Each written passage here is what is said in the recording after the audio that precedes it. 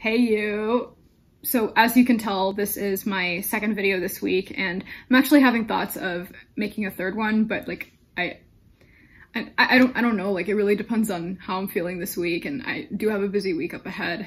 If another video doesn't come out this week, then like, yeah, don't be disappointed, please. So before I get started on today's reaction, I just want to clear things up. For the time being, I won't be doing another reaction / review series like I did for Miss Marvel. I'm still trying to figure out the direction of this channel, and ultimately I might drift away from making reaction vids because if I'm being honest, like I don't want this to be a reaction channel altogether. I feel like this channel has potential to be so much more. I have gotten requests to talk about the new MCU shows and to react to other trailers, but like I need to take a break from this, which is funny because here I am about to react to the Little Mermaid trailer, even though I said that I want to drift away from making reaction videos. This is not gonna be the last reaction video I make on my channel. Like there's definitely gonna be more in the future, but it's like I don't know, like I just want to try new things with this channel, and I hope it gets the reception that it deserves. So yeah, that was that for my little intro.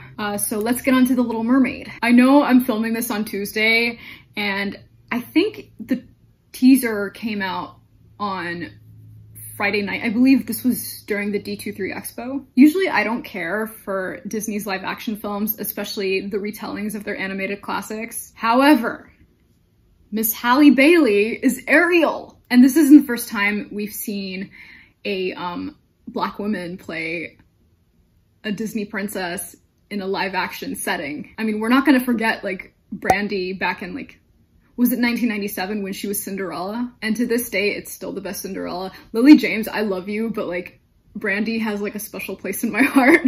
And also Miss Keke Palmer was Cinderella on Broadway. So I don't know if it's like Disney's Cinderella on Broadway, but yeah, Miss Keke Palmer was Miss Keke Palmer was Cinderella on Broadway. So here we have another talented black woman playing a Disney princess, and I'm so excited. I think this was back in 2019, I believe, but I remember hearing that I remember hearing the news that Halle Bailey was casted as Ariel, and I just let out the biggest oh, because at the time she was making music with Chloe, because yeah, I mean she's one half of Chloe and Halle, and she and her sister were also on Grownish, and I loved their characters on Grownish. And yeah, I think Halle is such a perfect choice for Ariel. Like I don't care for the discourse that like Ariel can't be black, but like Halle can sing, and I mean Chloe too, but Halle, like if you've heard the two of them sing, like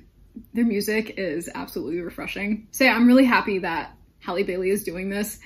I have to, this is gonna sound weird, but like I'm trying to make sure I don't accidentally say Halle Berry, because Halle Bailey and Halle Berry sound so similar. No, but it was so funny because like when the news went out, people were congratulating Halle Berry. It would have been nice to have Halle Berry on this too. No, but at this point I would love to see both Halles in the same room together. But yeah, let's get right on to the reaction video. Okay, so here we are.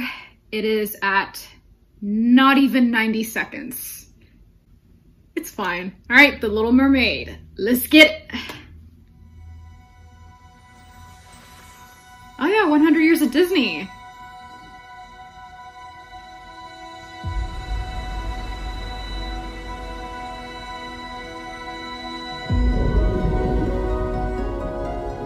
Gorgeous.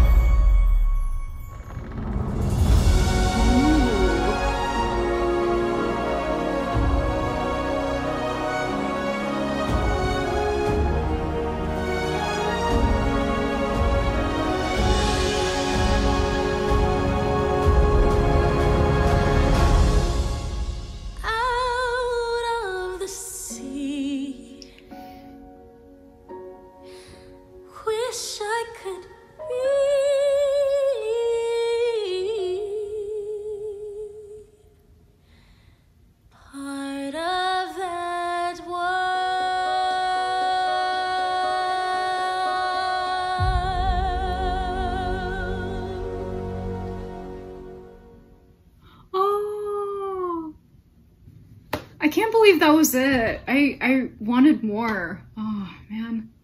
All right, you know what? I'm not gonna end it here just yet. You know what? Let me just bring out my computer again.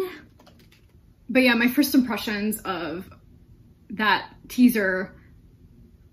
Oh, Halle's gonna do amazing. I'm so excited for her. I really wish we saw more of the characters, but I mean, hey, it's only a teaser, you know, and this is only about Ariel. Okay, so I'm reading the premise here. The Little Mermaid tells the story of Ariel, the youngest daughter of King Triton. The ruler of the underwater kingdom, Atlantica. Ariel, already fascinated by the world of humans, falls deeply in love with the handsome Prince Eric.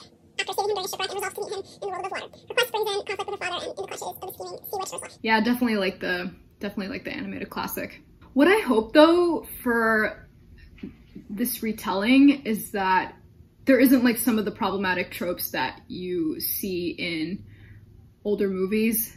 Like, I hope that this movie doesn't send the wrong message to younger girls watching this on, like, I don't know, like, because, okay, in the animated original, you know, we see, you know, Ariel having a crush on Eric, and, like, you know, she's so in love with him, and then she runs away from home because, you know, her dad doesn't accept her crush on him. And I mean, basically that is how the story is, but like, I really hope that they don't incorporate harmful tropes that can send the wrong messages. I don't know. I mean, okay, even like, for example, Sleeping Beauty and Snow White, right? Like, I mean, we both know like how the princesses woke up, right?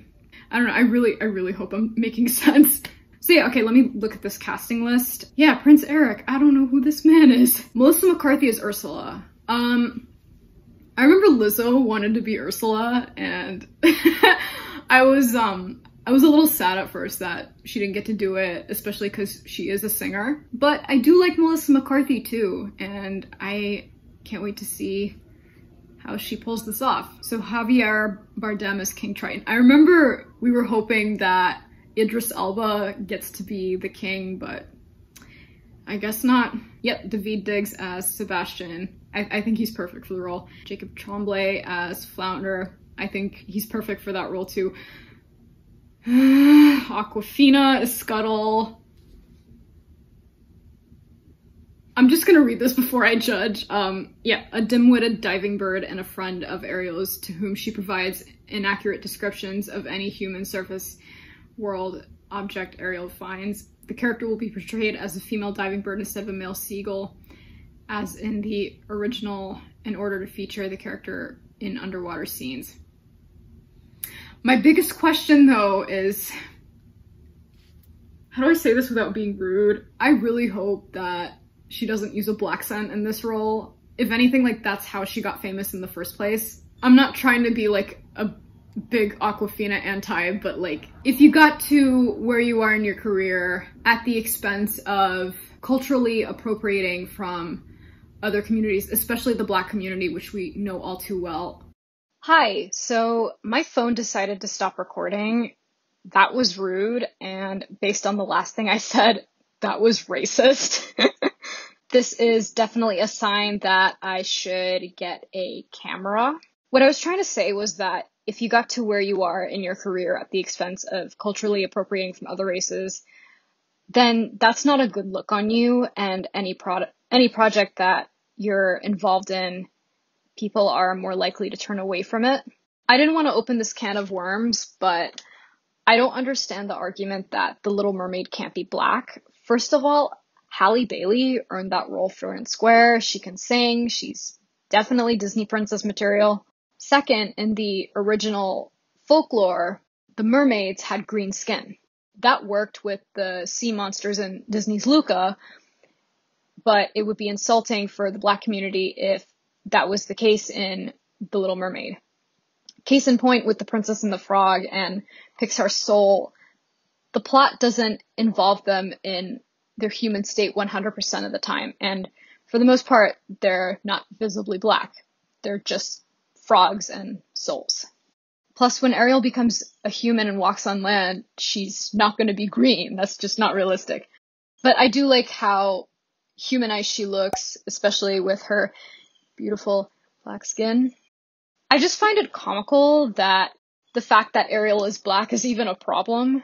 Meanwhile, let's just ignore that another woman of color made a career off of having a black scent and still hasn't apologized to the black community, and that black people even have to code switch in order to be taken seriously.